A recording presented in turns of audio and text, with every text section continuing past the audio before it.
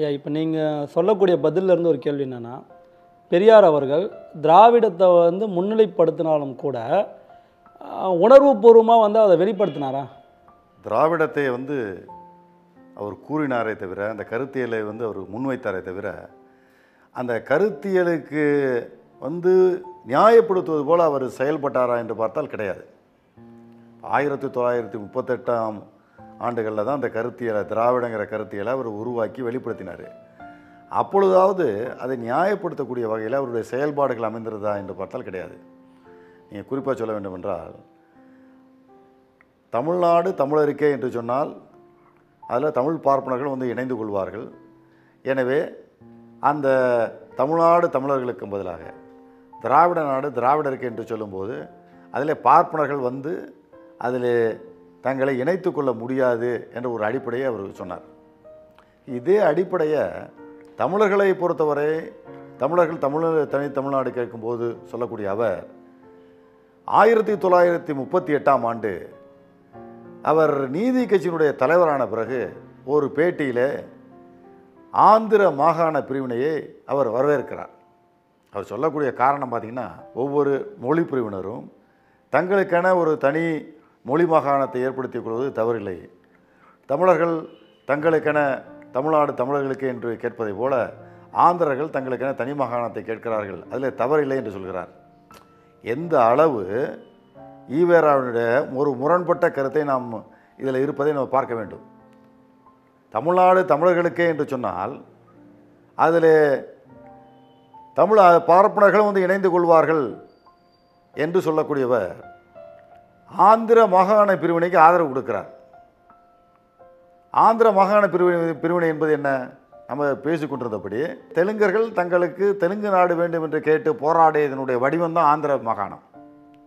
1909 இருந்து தெலுங்கர்கள் தெலுங்கு நாடு தெலுங்கர்களுக்கே என்று சொல்லி வந்ததனுடைய ஒரு வடிவம் தான் ஆந்திர மாகாணம். அப்போ தெலுங்கு நாடு தெலுங்கர்களுக்கே என்பது சொல்லும்போது அந்த தெலுங்கிலே தெலுங்கு பார்ப்பனர்கள் சேர மாட்டார்களா? சேருவார்கள். ஈவேராவினுடைய கருத்துப்படி பார்த்தால் தெலுங்கு நாடு தெலுங்கர்களுக்கு என்று சொல்லும்போது தெலுங்கு பார்ப்பனர்கள் அதில் சேருவார்கள்.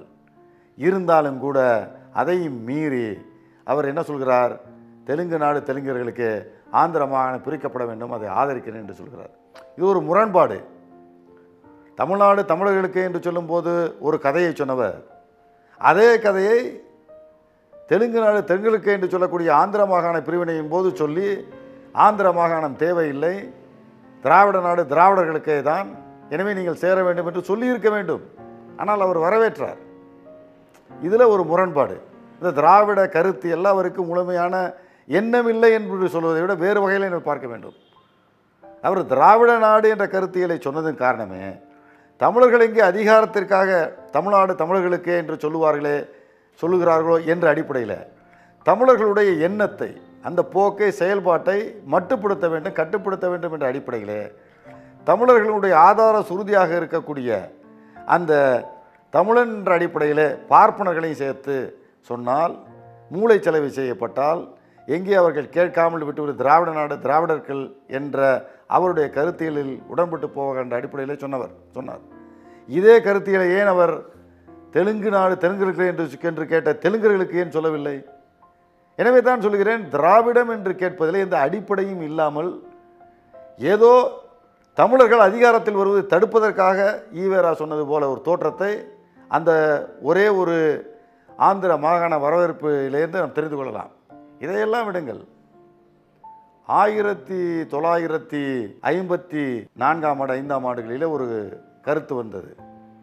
இந்திய விடுதலைக்கு பிறகு இந்தியாவில் இருக்கக்கூடிய மாநிலங்கள், குறிப்பாக தமிழ் பகுதிகள், சென்னை மாகாணத்திற்குரிய தமிழ் பகுதிகள், கேரளா, கர்நாடகா, இந்த மூன்றையும் இணைத்து தட்சிண பிரதேசம் என்ற ஒரு பெரிய மாகாணத்தை உருவாக்க வேண்டும் என்ற ஒரு எண்ணம் அன்றைக்கு முன்வைக்கப்பட்டது.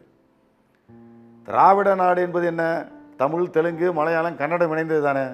அதை வரவேற்றிருக்க வேண்டிய ஈவேரா அதை எதிர்க்கிறார். ஏனென்றால் தமிழ், தெலுங்கு, கன்னடம் என்றால் அந்த மூன்று பகுதிகளிலே அந்த ஒரு அத்தகைய ஒரு மாநிலம் உருவாக்கப்பட்டால் கேரளாவில் இருக்கக்கூடிய பகுதிகளில் இருக்கக்கூடிய தமிழர்கள், கன்னட பகுதியில் இருக்கக்கூடிய தமிழர்கள் எல்லாம் இணைந்து அன்றைக்கு சென்னை மாகாணத்தில் இருந்த தமிழ் பகுதியில் இருக்கக்கூடிய தமிழர்களோடு இணையும் போது அந்த 3 தமிழ், மலையாளம், கன்னடம் இணைந்த அந்த பெரிய தட்சிண மாகாணத்திற்கு அதிகமான பெரும்பான்மையாக இருப்பவர்கள் யார் என்று பார்த்தால் தமிழர்கள் இருப்பார்கள், தெலுங்கர்கள் இருப்பார்கள்.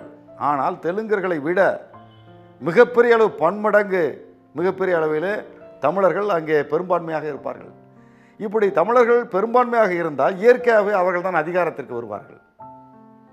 எனவே இயற்கையாகவே அவர்கள் அதிகாரத்தில் வருவதை தடுக்க வேண்டும் என்றால் அந்த தட்சிண பிரதேச மாகாண திட்டத்தையே நாம் எதிர்க்க வேண்டும் என்று அன்றைக்கு எதிர்த்தார். அது மட்டுமல்ல, அன்றைக்கு இதைவிட ஒரு வேடிக்கையானது, வினோதமானது, திராவிடம் என்ற கருத்தியலுக்கு எவ்வாறு எதிர்ப்பாக ஈவேரா இருந்தார் என்பதை வெளிக்காட்டக்கூடிய ஒரு கருத்து அன்றைக்கு வெளியிட்டார்.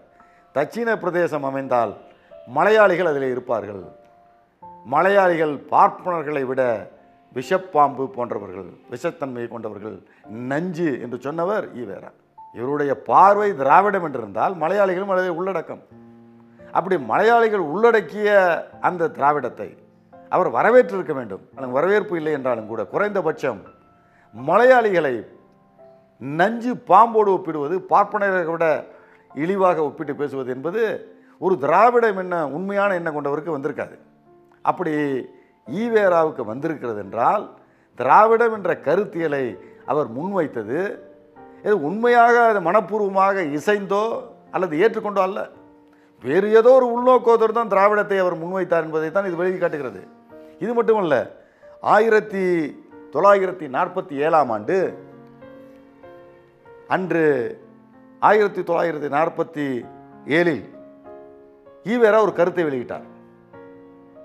என்ன கருத்து என்றால், அந்த ஆண்டு 1947ஆம் ஆண்டு ஜூன் மாதம் 22ஆம் தேதி அன்றைக்கு ராஜாஜியை அவர் சந்திக்கிறார்.